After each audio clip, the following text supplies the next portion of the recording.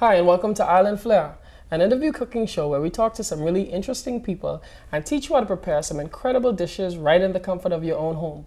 Today, our special guest is Miss Demetra Roll. She is the Vice Chairman of Track Road Theater Foundation. You got it. Welcome to the show. Thank you. Demetra, tell us a little bit about Track Road and what it is that you do. Well, Track Road Theater is a nonprofit organization that was established in 1992 by Dr. Ian Strawn, who is a professor at the College of the Bahamas. About a year ago, Dr. Strawn left Track Road to do his own personal ventures, but until that time, he was the chairperson. The chairperson is now Mr. Matthew Kelly, and I am the vice chairperson with specific duties involving youth. I'm the director of youth outreach.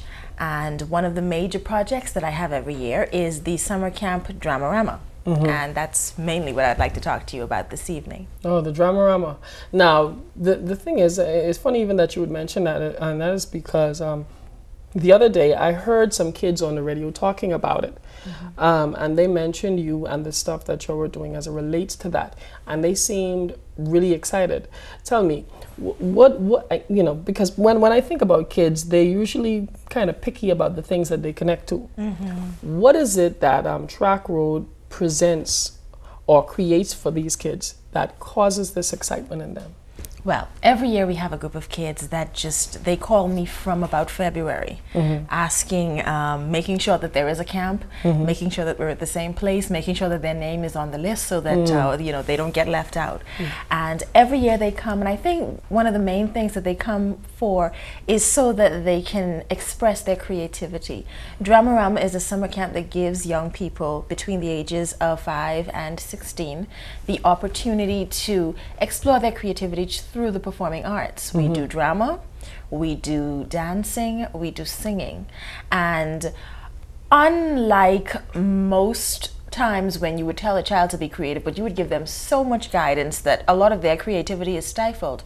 At Dramarama, what we do is we actually really kind of let them run with it and see exactly what it is that they're going to come up with. And so while we do have some plays that are written for them, we give them an opportunity to explore playwriting on their own. We give them an opportunity to explore, you know, how would they design a little commercial or a little film? How would they design a set? How would they pick a costume or design a costume for their character? How would they analyze their character? And so we give them some practical instruction in drama. We, you know, blocking and what kind of stages there are around the world, and, you know, what is upstage, downstage, that kind of thing. What's the difference between theater and film?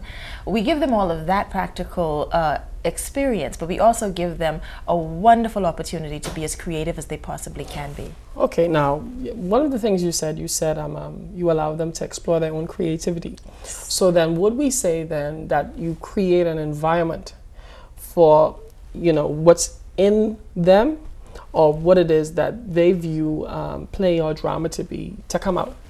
Yes, absolutely. We have a team of very young, very energetic, very enthusiastic teachers that just enjoy seeing children create. You know, and so while we would give them a general theme each year that they would have to think about, and various social issues that we would want them to think about, we also let them express themselves and express exactly how they feel about these social issues and how it affects them, or if they think it affects them at all. And that is one of the main draws, I think, to the camp. And that's why we have kids that have been there 5 years ago when we first started, and they just called me again. They want to come back, and they keep on coming back. They enjoy it, and they're learning, and they don't think they're learning, or I don't know, they don't realize that they're learning, but they're learning about some very important things. Their parents appreciate it, and we have a wonderful opportunity to impact the Bahamas. So then, yeah, well, that would probably be a given, because you're pouring into the minds of these young children, which then would impact other generations. Absolutely. What type of support do you get from the parents and from the community itself as it relates to the ventures that you're doing? Well, we normally get wonderful support from the community. If I have an opportunity, I'd like to thank Cape of Bahamas Cares Foundation, who have been sponsors for the past 4 years, and the Ministry of Culture as well, and many other corporate citizens that have just been very, very supportive, as well as our parents. All right, well, that's wonderful. Well, today IslFlrSh would create an environment for me to explore my creativity. I say that because what we're gonna do today is we're like Star Trek. We're going where no one went before. Today we're gonna be preparing a conch parmesan. Okay. And that is gonna be served with a pink vodka sauce. Okay. Now usually people would have about veal parmesan or chicken parmesan. Right. But we're doing a Bahamian fusion, and you know, we're gonna use the conch instead.